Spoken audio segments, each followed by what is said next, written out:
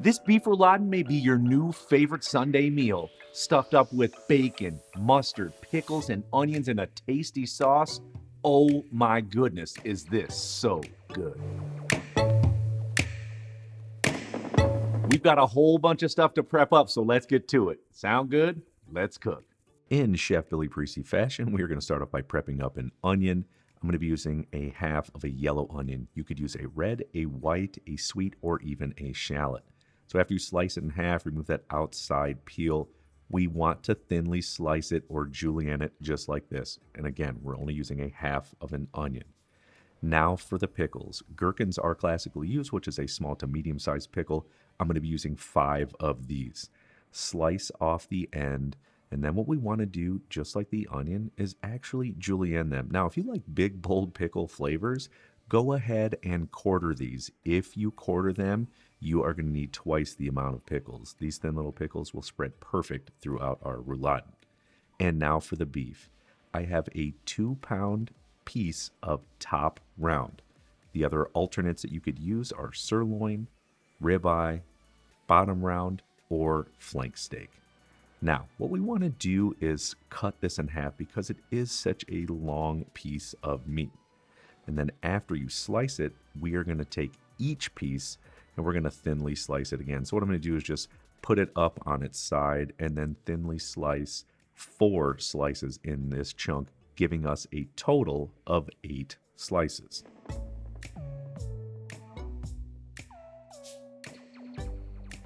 And for that last piece, you're going to need to lay it flat and put your hand on it, or else it's going to wiggle all over the place, and the shape of it is not going to be too pretty. Okay, set this to the side on a plate, platter, or sheet tray lined with parchment paper. Going back to your cutting board, I'm going to lay down a big piece of plastic wrap. You could also use a Ziploc bag as well. Now, placing one piece of meat onto the plastic wrap, putting the rest of the plastic wrap over top of it, we are going to use a mallet, and we want to pound it thin. For size, we're essentially doubling the size, but it's still going to be about a 1/4 inch thick. If you're a little bit thinner or a little bit thicker, no problem, as long as it's doubled in size. Then just simply set it to the side on a plate or a platter and repeat the process until all 8 steaks have been pounded out. And now to roll this up, starting with just one piece of the pounded out round steak, we're going to season just one side with salt and fresh cracked black pepper. And then what we want to do is spread on 1 tablespoon of Dijon mustard or a good German ground mustard like I'm using. Now I have 8 total slices of bacon sliced in half long ways. We're going to place 2 of those right on top of the mustard, followed up with a little bit of the julienne yellow onion. Now we're going to evenly spread the onion through the other 7, so make sure to use accordingly. Same thing with the pickles. We are going to add some right to the center. Now, to roll this up, what I like to do first is roll over the sides, just like they do at Chipotle when they roll up the burrito. And then starting from the back to the front, tightly roll it, making sure that center piece is rolled over to the middle all the way until the end. Then we're just going to set it to the side on a platter or plate or sheet tray lined with parchment paper and repeat the process until all of the beef and all of these stuffing ingredients have been used. Now, using about a foot of butcher's twine, what we want to do is just wrap these around the center. You could absolutely do another wrap going in the opposite direction. I don't think you need it because we folded in the beef just to be safe. Then just give it a double knot, of course, and then trim off any excess. Repeat the process again for all 8 total of these beef rouladens. Now, I've washed my cutting board because I had beef on there. We have a little bit more prep to do, and this has to do with the sauce. We have 1 yellow onion. Slice it in half, remove the ends, take off that outside peel, and then what we want to do is just simply large dice these. This is going to be used as mirepoix in our sauce. Set it to the side in a bowl. We have 2 stalks of celery that we are also going to large dice. Then followed up with 2 carrots that I've peeled, again, large dice, just like everything else.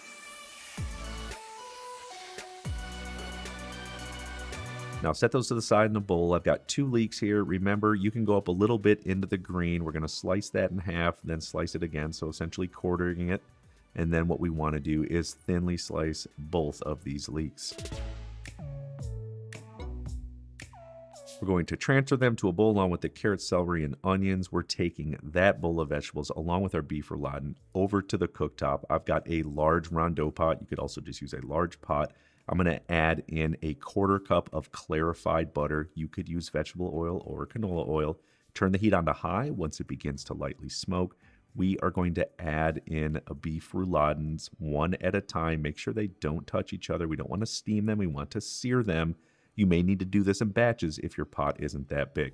After about 3 to 4 minutes or so, we're just going to flip them over. We're just trying to get a little bit of a brown sear on both sides, just like this. Once we flip them, cook them for another 3 to 4 minutes, we are going to come back to this pot. What we want to do is set each of these beef rouladens to the side on a plate, platter, sheet tray lined with parchment paper, whatever you got.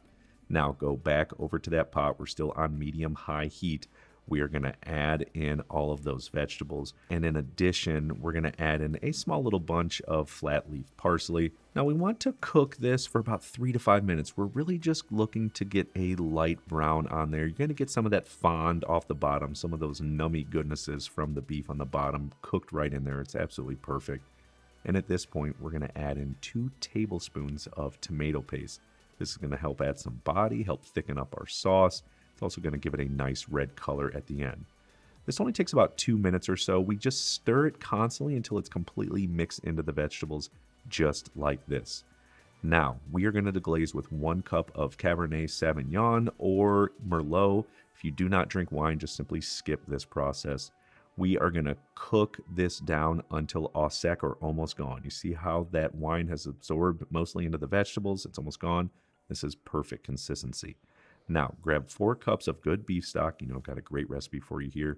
We are going to pour that in there. And then we want to season this well with salt and cracked black pepper. Now, make sure you taste this. This is the braising liquid that's going to cook our beef, so you want it to be well seasoned. Go back over to our seared beef rouladens. We are going to add them in one at a time all throughout this rondeau pot.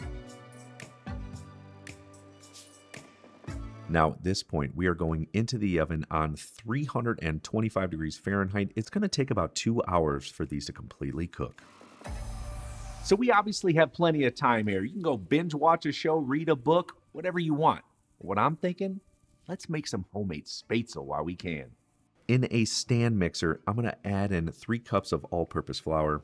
I have no clue why I added it in the way that I just did. Next, grab a spoon, and we're just going to make a little well right in the center. Once you've made that well, we're going to add in 5 large cold eggs. The next thing we want to do is add in 1 teaspoon of sea salt. I've got my whisk attachment. I'm just going to fix it on and then lock it in place. Then we're just going to turn it on low speed here. Make sure the ingredients are starting to combine just like this. Now, at this point, we have 3/4 cup of cold water.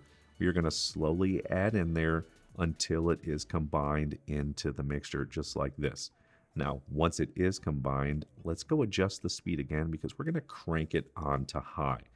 We want to mix this for about 3 to 4 minutes. It's going to become almost like a thick pancake batter. A great way that I know how it's done is when I pull it up, it kind of just falls off right like this.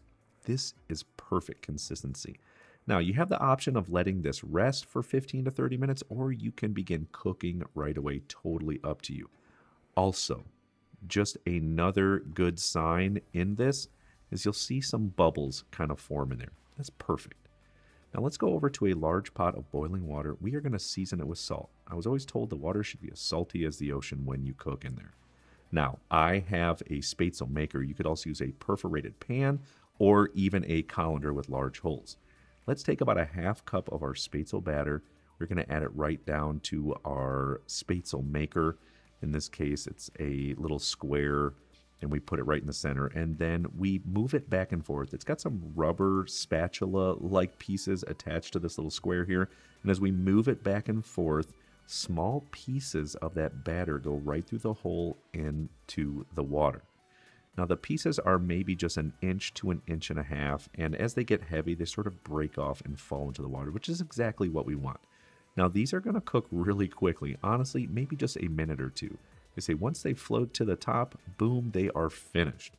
Now, because everything's not done for me, as far as the rouladens are concerned, I'm going to cook this in batches and add them to a large container full of ice water. Now, you don't want to leave these in too long or they will be waterlogged, but we'll drain them before we cook them. Now, let's go have a look at our beef rouladen. Oh my gosh, it looks so good, and the smells are incredible in here.